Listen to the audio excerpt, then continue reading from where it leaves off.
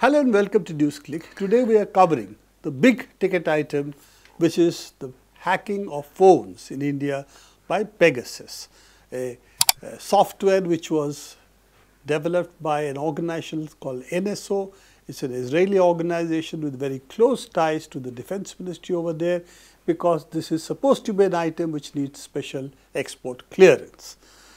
Paranjoy, without getting into the details right now of what Pegasus and all of it is, just for our viewers, it is something which targets essentially mobile phones, which have become de facto what everybody uses in communications.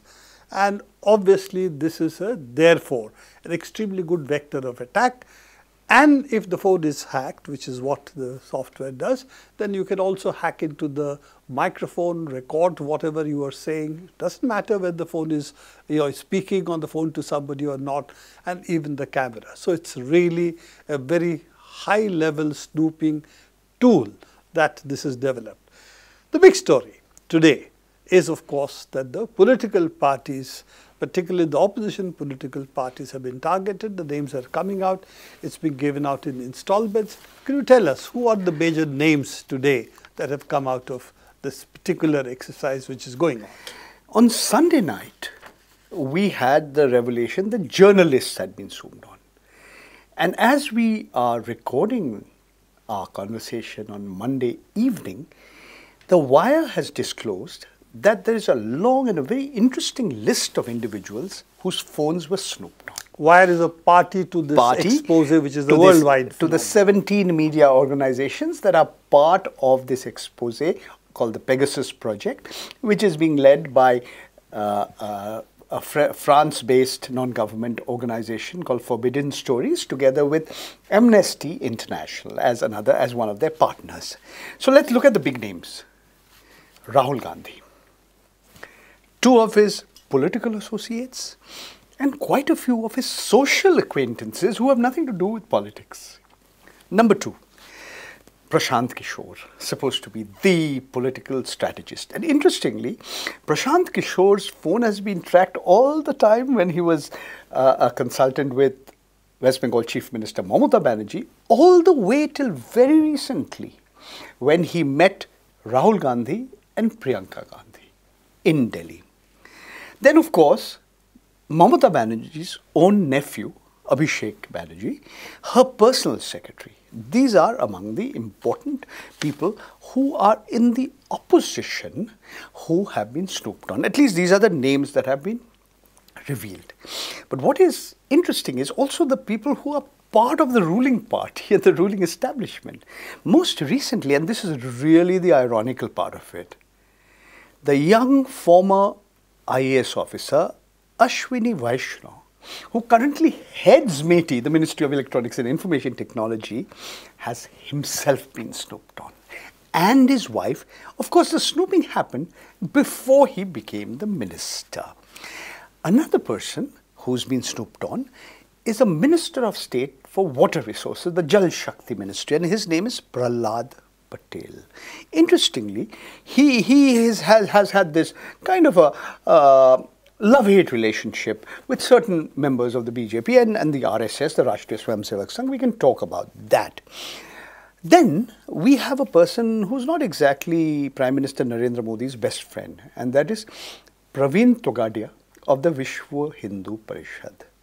And then we have Minister Smriti Irani's former officer on special duty, and his name is Sanjay Kachu. And we also have Rajasthan's former Chief Minister, Vasundhara Raje's former personal secretary, Pradeep Awasthi.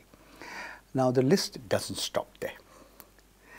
What has been disclosed so far by The Wire is that days after the former Chief Justice of India, Ranjan Gogoi, now a Rajya Sabha Member of Parliament, days before, a court officer, an assistant to the court, levelled allegations of sexual harassment against the former Chief Justice of India. Her phone and that of her husband was also tapped. Just after she made the complaint? Just soon after that, days after that. Wait. The former election commissioner, Ashok Lavasa, who dissented against the Chief Election Commissioner and another election commissioner in the run-up to the 2019 Lok Sabha elections, and who's now with the Asian Development Bank. His phone was also tracked. Also, civil society activist Jagdeep Chokar, who's one of the founders of the Association for Democratic Reforms, he's in that list. Went to court against the election bonds, for instance. And there are, of course, others. And this is really now interesting, and we don't know how many more names are going to come up, but these names are pretty explosive, and they are pretty sensational, that's what I can say.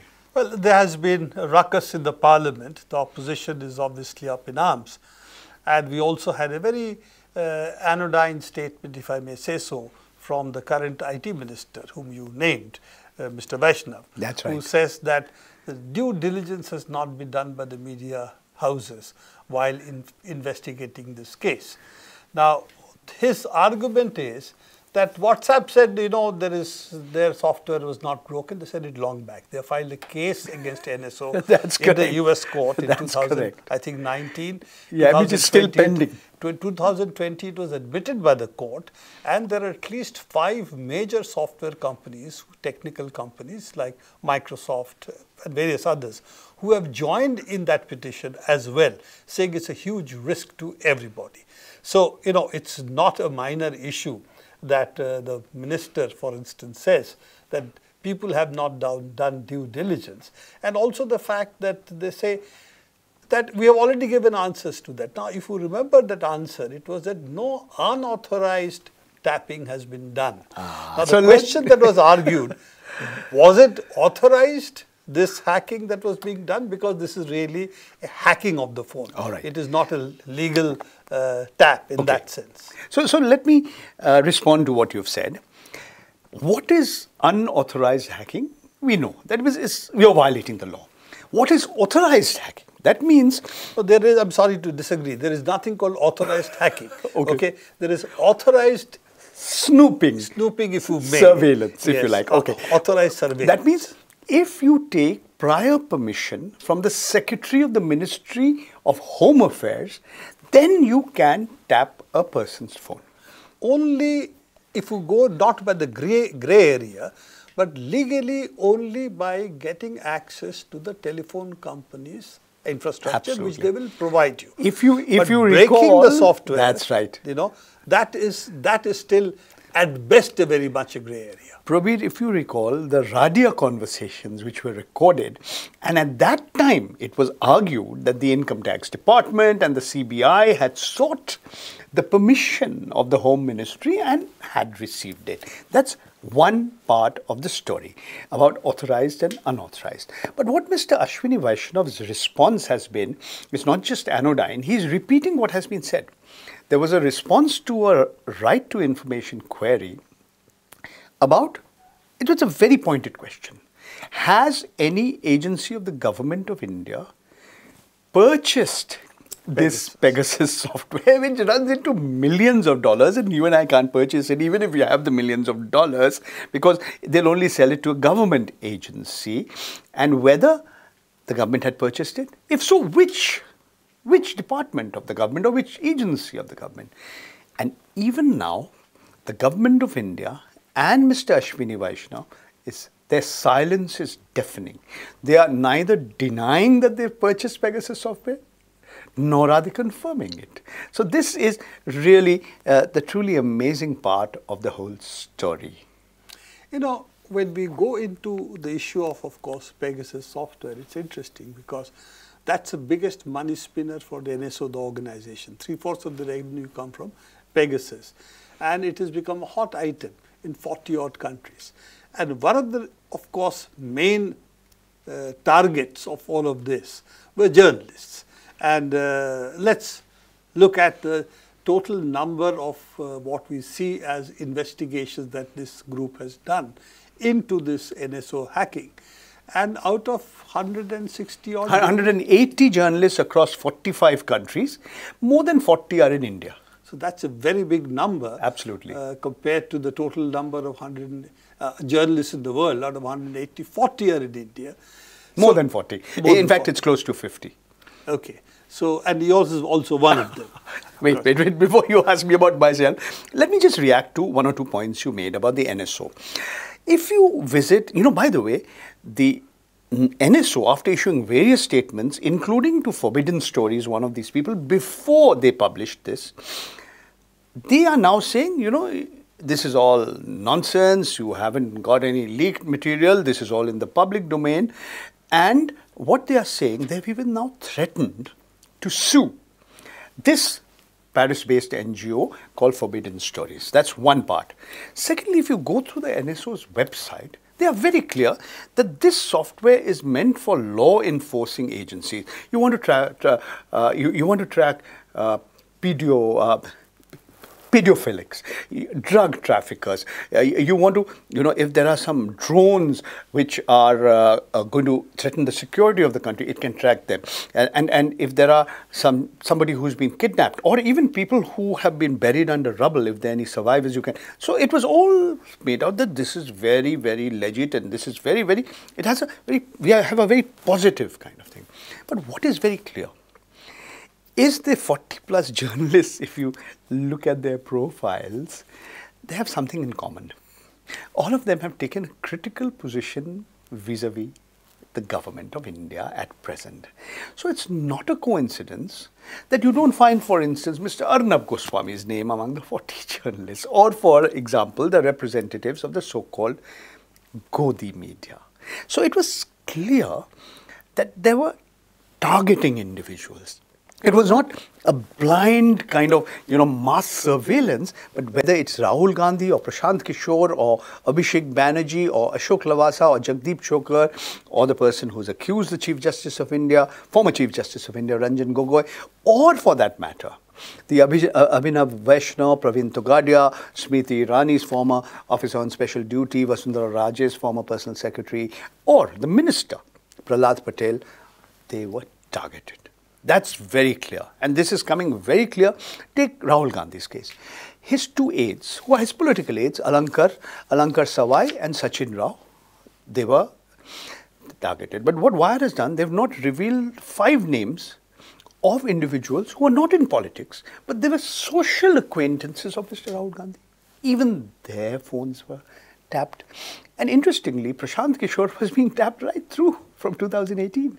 So, one thing is very clear, that the attack on media, particularly the digital media, has been there for some time now. We have had cases filed against various journalists. Siddharth, for instance, of Wire, he's had cases filed against him. We had Vinod Dua, cases filed against him. So this has been there. But this part of it, that they were being tracked, all these figures who, as you said, could be considered, not only in digital platform, this time also in the mainstream media, could be considered as not particularly pro-BJP. For instance, Indian Express journalists like Ritika Chopra, former Indian Express staffer Sushant Singh, other journalists working for mainstream media organizations like the Hindustan Times, even they were part of the list of 40+ journalists who were tracked. Prem Shankar Jha, one of the doyens of Indian journalism. Well-known columnist, absolutely correct. Rohini Singh, who broke that article about Amit Shah's son's assets going up. So it's very clear that they were all targeted. It was not, as I said earlier, not a sort of mass surveillance, but individuals were targeted. And the big question which remains unanswered is, were these authorized? Or who authorized them? That's correct. Because it is clear that this is not, it doesn't cost peanuts. It seems to be very close to the, shall we say, the government. Probably $8 million. It's not small change. And to think that the government of India, if it is actually true, is spending your money and my money, this is taxpayers' money, to spy on me and you. I don't know whether your name will come up, but as of now, I know I was snooped on. How did you come to know that you were snooped on? Can you tell us a little bit of the personal story? All right. My personal story is like this. In March, Sandhya Ravishankar, who is a journalist, a well-known investigative journalist, she's a Chennai-based journalist. She works for an organization called The Lead, which she's founded. She contacted me out of the blue and said, I want to meet you. I have to meet you face to face. This is in March. By that time, the second wave hadn't started, the second COVID wave had. She came over. He says, I'm coming from Chennai. And I said, you have to come early because I was going out of station on that day. So she came early in the morning. And then she told me the story, that she's there representing Forbidden Stories, which is in partnership with Amnesty International, their lab. And they have come across my number. And they suspect that my number was compromised. Now, the interesting part of the story is, she says, can I have your phone? Can I download all the data on your iPhone onto my hard disk and we'll put it up on the cloud? I said, why should I give it to you? Why should I trust you? She convinced me. Later on, her Forbidden Stories, a young journalist called Phineas Ruckert, he's also written a long article, another lady, they all convinced me that my data would be safe. So I overcame my inhibitions and I said, okay, I'll do this in the public interest. Twice they went through all the data. They said, you keep a copy in your laptop, and they downloaded it, not once, but twice. And they said it'll take about a month and a half. Sure enough, it took that much. And then they said, we have come across your data has been, your phone has been compromised. And it happened between April, May and June 2018. That's the time that you were looking at the money story. Absolutely. That was the time I had just started working on a regular basis with Newsclick. And then, so they asked me, so one of the first questions I asked me, who has compromised? He says, we don't know. Yes, that is the big part of the story. That we don't know who has. That compromising the phone is something which even the experts are saying is almost impossible to prevent. And because you know what is called zero click. And I thought I had an iPhone and that Apple phone was supposed to be more secure than Android phone. That was the impression I got. But I was told no. Later on, I learned that this Pegasus software can infiltrate even your FaceTime account, which is supposed to be as secure or more secure than Signal. They don't keep any data. To come back to my story, it was only actually on Sunday night I realized it was Pegasus.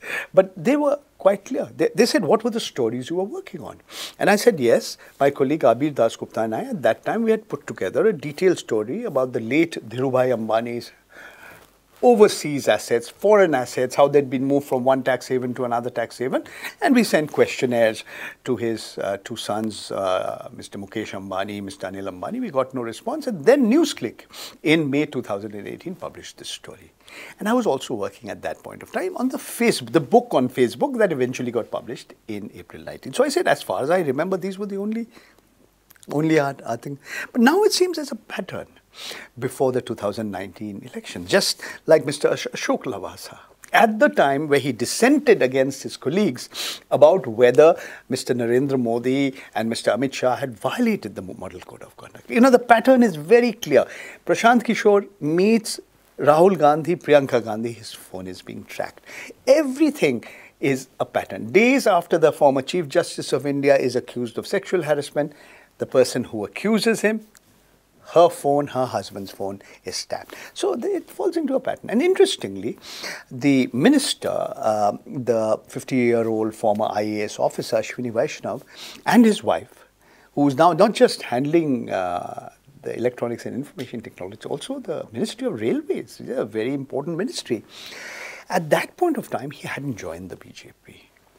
And it was the Biju Janata Dal which actually vacated a Rajya Sabha seat for him, which the Chief Minister of Orissa, Naveen Patnaik, said after he received a phone call from Prime Minister Narendra Modi. So I think, Prabir, there's probably more to this story. We have to wait and watch. Well, let's put it this way. What we are seeing is tip of the iceberg, because even the NSO hacking in India is tip of the iceberg. This is the more sophisticated, more the, shall we say, the intrusive part which is being done. But there is a whole bunch of other things which is also continuing. So, you know, which is the old-fashioned style activities which are in progress. So what it does seem is this government is increasingly getting more and more upset with opposition to its views. And we know that, for instance, they really have not, they have decided not to have any compromise on any of the issues, but it's basically ramrodding whatever they want. And increasingly, that when they face resistance, then I think their response is getting more and more of this kind. You know, I have a feeling that this kind of very defensive response, denying that any law had been broken, that we had been doing it in an authorized manner, I think after a point it's going to be counterproductive. Simply because after the disclosure of these names, Parliament is in session, but as you know, it's not functioned because the opposition was screaming and shouting. And the fact that this is not just concerning India. There are 45 countries from Azerbaijan to UAE to Saudi Arabia. And in fact, Jamal Khashoggi's wife and lawyer, they were apparently tracked using the software. This has become a huge international issue. When you have international publications, even if our government doesn't care about what the Washington Post publishes or the Guardian publishes, this is no longer a story confined to India alone. It's a global story. People are asking, how could Apple's systems be so compromised? And I think we're going to hear much more about this. Yes, and also, you know, this has been a part of Israel's policies, foreign policy offensives in West Asia, because the two countries which came close to Israel recently, as you know, United Arab Emirates and the Saudis, both of them were clients of NSO first, you see, and then you have the thaw with Israel. Saudis not as much as United Arab Emirates, but both of them are also against the Qataris. So, in fact, that is the other target. And if you recall, some time ago, there was a big hue and cry about the journalists of Al Jazeera, their phones also being compromised. Of course, Jamal Khashoggi was the Washington Post columnist. So, Washington Post obviously has that in mind. And as we know, that time itself, the NSO connection on Jamal Khashoggi was public. So it wasn't that was secret, that was known at that time also. But the interesting part is how closely NSO is also part of Israel's foreign policy. And I think those are also what when you talk about international that's where you connect the dots, and it's all, so it's going to be a big story. International ramifications are also in that way, that when you look at geopolitics of all of this, then obviously the NSO Israel is a very important angle to analyze geopolitics itself. Thank you, Paranjoy. Thank you very much, Prabir. Explaining. It's been more than 1.5 years I'm meeting you face to face. It's very good to actually be back in the studio. Back in the studio, and we hope before or if a third wave strikes, we can do more of these shows. Okay. Let's take this window that's been given to us and see how best we can utilize. Thank you so much. This is all the time we have in Newsclick today. Do keep watching us and also visiting our website. We will continue to cover the Pegasus hack in the coming days. And of course, Paranjoy Guha Thakurta will be with us for many of these discussions.